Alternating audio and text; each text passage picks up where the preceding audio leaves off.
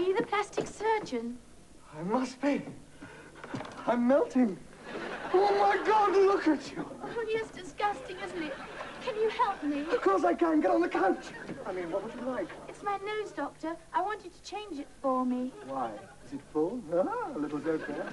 Doctor, I hate my nose. Why, it's gorgeous. It's too pert. I want it bigger. You want it bigger? Yes, and look at my lips. Oh, your lips are perfect. But they're too soft, too full. And what about these? Yeah, what about those? Oh, they're ridiculous, Doctor. You must be able to do something with them. Oh, I could. Oh, Doctor, please, you must help me. It's all wrong. Yes, well, I can, but you must be mad to want to do this. Oh, Doctor, please, just do it. I'll pay anything. All right, if you insist, but I fail to understand your problem, Miss, Bennett. Mr. Bennett.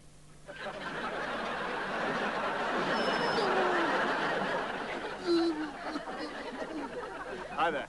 What we've got here is a patient suffering from a stomach disorder, and we're going to have a look-see and find out what the trouble is. Now, thanks to micro-optics, we don't have to cut him up anymore, because I've got this, as you can see, micro-optic cable here, with a diameter of 0.1 microns, which, as any fisherman will tell you, is a pretty thin cable.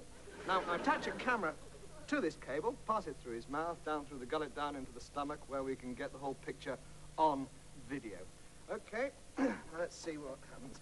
You attach the camera. Can I have the camera, please, nurse? Thank you. I'm white.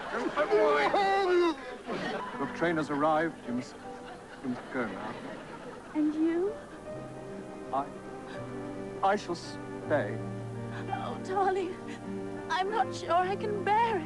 You must try to bear it. You must try to be strong. Oh, yes, I must. You must go now.